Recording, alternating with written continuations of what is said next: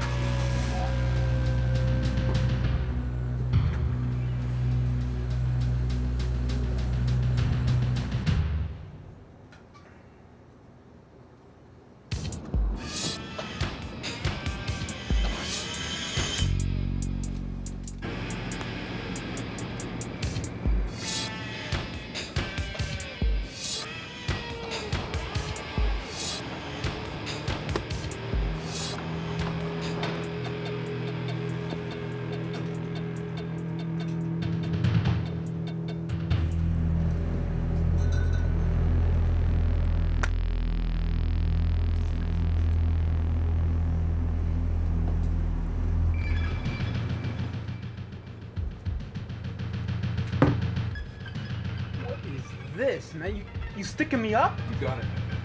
Just open the till. Nobody gets hurt. No way, man. I work for this money 10, 12 hours a day. You got no right coming in. Shut up! Shut up and open the drawer.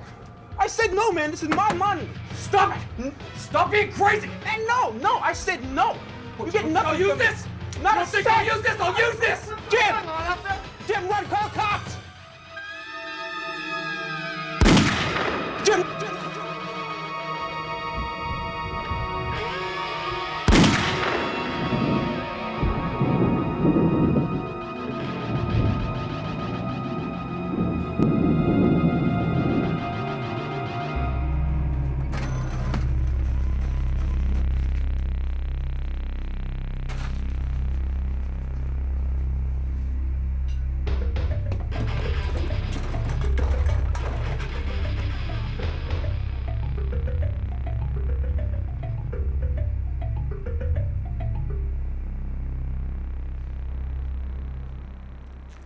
Hello, I'm Detective Merle Carner of the Robbery Prevention Unit of the Seattle Police Department. What you have just seen is a worst-case scenario of a late-night retail robbery, and what you have seen did not have to happen. To comply with the safety codes of the state of Washington, each retailer must have in place a formal accident prevention program, and part of that program deals with the Late-Night Workers' Crime Protection Code. This code provides employees with the knowledge and skills needed to prevent or defuse violent situations like the one you've just seen. Your personal safety and the safety of your co-workers and customers might someday depend on how carefully you listen to what we're talking about here. The first thing we need to discuss are the steps you can take before you are victimized to help prevent violence or a robbery. Let's start with the appearance of the store. Fortunately, stores that are attractive to customers are usually unattractive to robbers. Remove clutter and signage that block windows. Give your establishment a fishbowl appearance with the cash registers in plain view through the windows so you can see out and passers-by and police patrols can see in. And keep the front of the store free of merchandise displays a robber could hide behind. Keep the store and parking lot brightly lit, replacing burned-out bulbs or fixtures immediately. Keep the shelves well stocked and the premises neat and clean, with the aisles free of clutter or boxes. Familiarize yourself with possible hiding places outside the store, such as phone booths and dark corners. Take note of possible escape routes from the store. When you're working at night, if there are no customers in the store, get away from the sales counter and busy yourself by dusting, sweeping, or stocking shelves. A robbery is much more difficult if the victim is away from the till. When customers enter the store, make eye contact and greet them in a friendly manner. Ask them if they need your help finding anything. Customers appreciate this. Robbers don't. Keep an eye on the parking lot in front of the store through those unobstructed windows. Look for anyone who may be watching the store or loitering nearby. If the phone booth in your lot invites loitering, you might want to ask the phone company to remove it. Keep a pair of binoculars within easy reach, preset to focus on a license plate in the lot. Use those binoculars and jot down the license number of any suspicious vehicle. Police and emergency numbers should be posted by the phone, along with the address of the store. In a moment of crisis, it's sometimes hard to remember these things. In any suspicious situation, don't hesitate to call 911. Describe the situation and ask for a police car to patrol the area.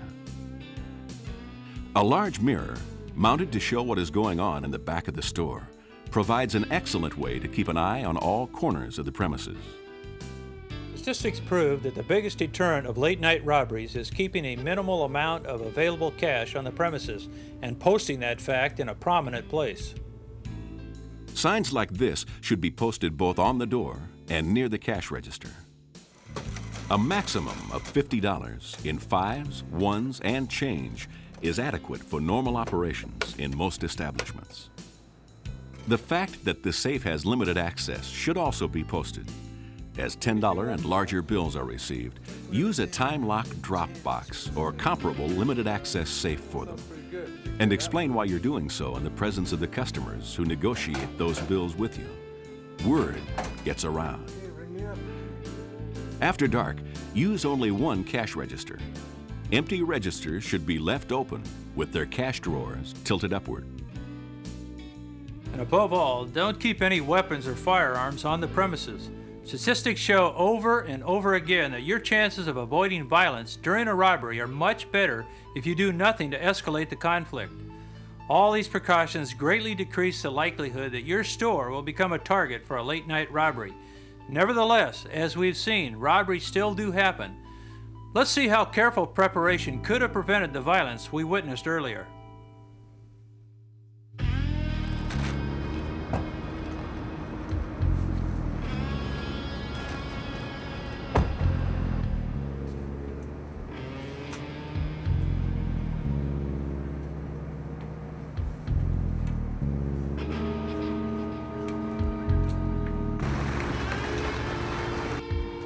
Hey, how's it going?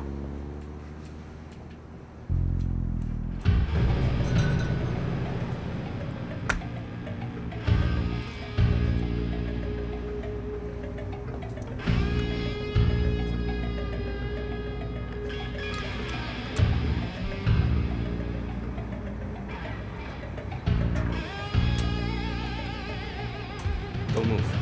All I want's some money in the till, man. Hand it over and nobody gets hurt. You got that? The first thing to remember is that the robber is probably even more scared and nervous than you are.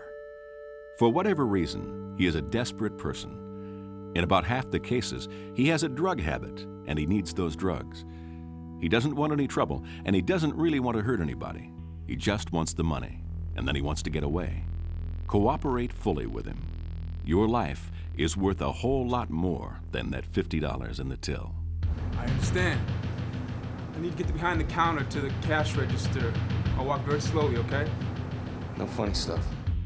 Don't make any sudden or unexpected moves. Don't argue, fight, or provide any resistance. In fact, you should try to treat the robbery as you would any other customer transaction. Courteously and professionally, getting this customer out of the store with what he came for as quickly and smoothly as possible. Come on, move! Move it! Use positive words of agreement and reassuring body language. Move slowly and explain every move you're going to make and why. Okay, I'll give you everything in the drawer. I just need to open it, okay? It's gonna make a ringing noise when I hit this key, okay? Let the robber know in advance of any surprises. If there's anyone else on the premises, warn the robber of the possibility that someone might appear. Okay. But no alarms and no funny stuff. Right. There's a guy in the back room doing inventory. If he comes out, I'll handle it and make sure he cooperates, okay? Okay, stop stalling. The cash, move it! Right. I'm just gonna press this button and then I'm gonna move way back. The money is inside. Yeah, go for it! At this point, give the robber plenty of free space to operate. No unexpected moves or resistance, no arguments or heroics. Again, be courteous and treat this customer and this transaction in the same manner you would treat any other. Don't try to stop or pursue the robber. stay put. Don't follow me and don't touch a phone for 5 minutes, you understand? George, is everything okay out there? I'll handle it. Jim, stay calm and stay back. Everything is under control here. Nobody's gonna get hurt. Just stand still and do exactly as he tells you to. Everything's handled. No calls. Nobody's gonna follow you. Everything's all right.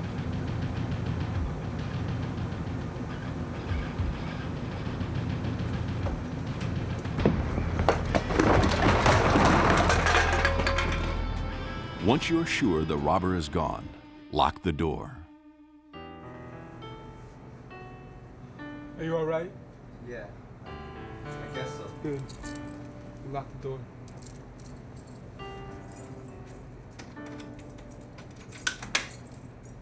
Be careful not to touch any evidence that might carry fingerprints, and call the police.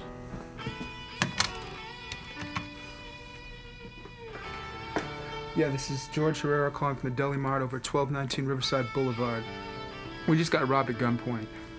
Stay on the line. Give the police all the particulars about who you are, where you are, and what the robber looked like. No, we're okay. Yeah, we locked the door. A Caucasian male, maybe 6'1", late 20s, close crop, dark hair, Levi's t-shirt, dark t-shirt, black leather jacket, on foot, heading north. Some kind of handgun. Okay, we'll be waiting for you. Right.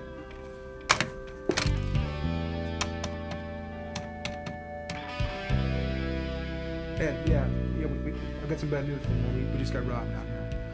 After contacting the authorities, call the manager or owner of your store and explain that there's been a robbery. Do I call the police? They'll be here? The police will want to know every detail you can remember about your assailant.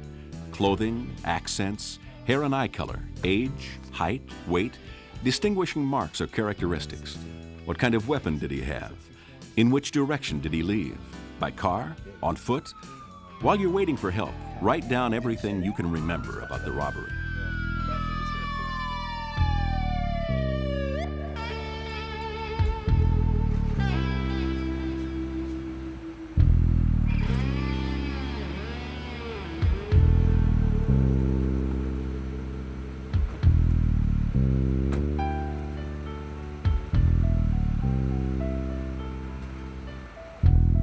If you've handled the situation according to these proven guidelines, your chances of avoiding violence and surviving an armed robbery are excellent.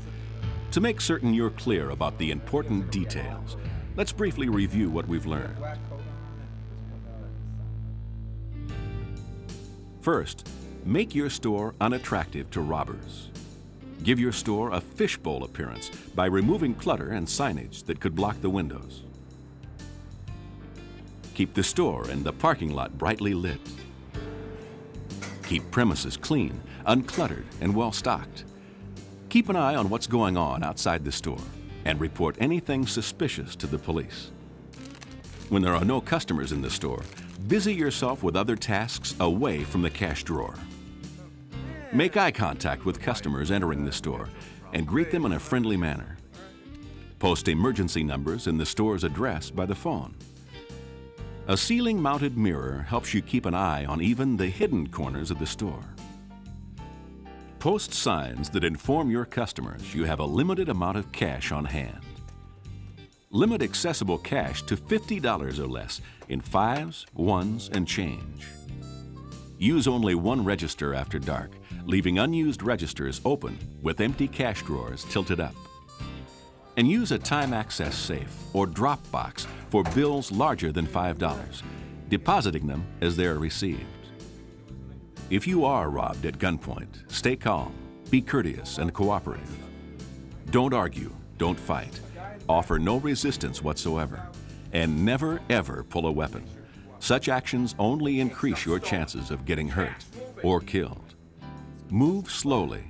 Explain each move to the assailant before you make it, and warn him of any possible surprises by customers or co-workers. Speak in a soothing and cooperative tone. Your life is worth a lot more than those few dollars in the till. Make no attempt to follow or chase the robber.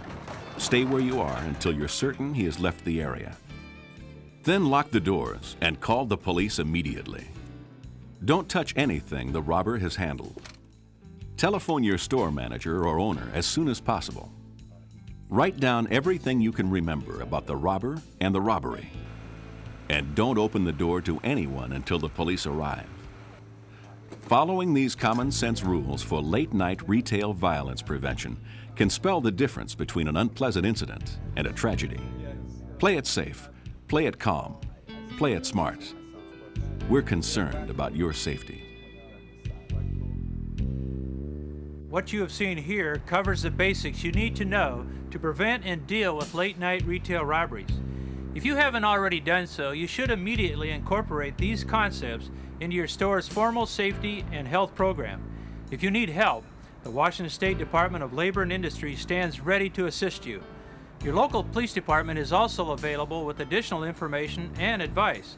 If you need help from any of us, don't hesitate to ask. Making your job easier and safer is the reason we're here.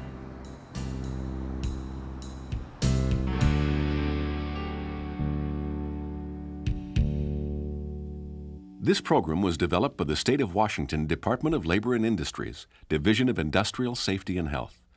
It is one of the many programs the division has to offer employers and employees to help them establish a safe and healthful workplace. For further information about this subject, call your local Washington State Department of Labor and Industries, Division of Industrial Safety and Health, Consultation Services.